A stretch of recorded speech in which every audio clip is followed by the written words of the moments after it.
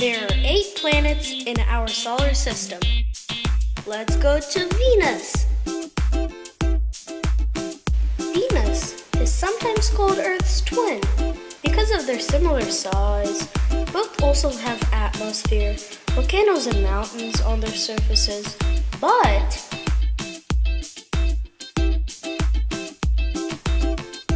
Venus is the hottest planet in the solar system. Its temperature can reach up to 900 degrees Fahrenheit. The atmosphere is very thick and is composed of carbon dioxide and sulfuric acid, which makes it very dangerous for any living thing.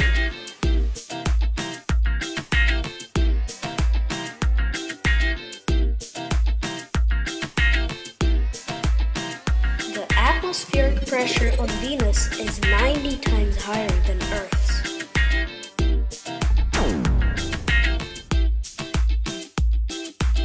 There are no rings or moons on Venus.